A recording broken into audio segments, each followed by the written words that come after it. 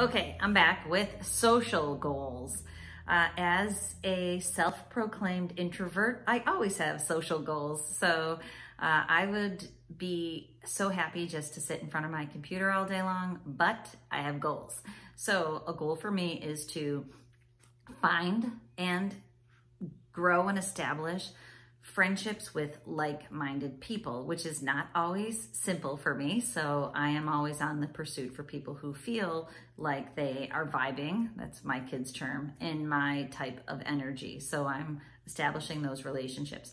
At the same time, I love to work, so I'm always looking for people to collaborate with.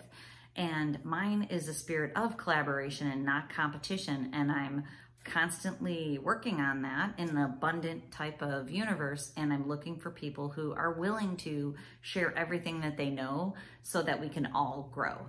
And so those are my social goals in terms of my personal and my professional relationships.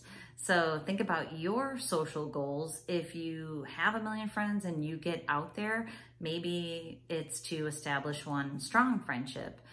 If you have social aversion like I do, maybe it is to go out and to talk with 3 or 4 people each week.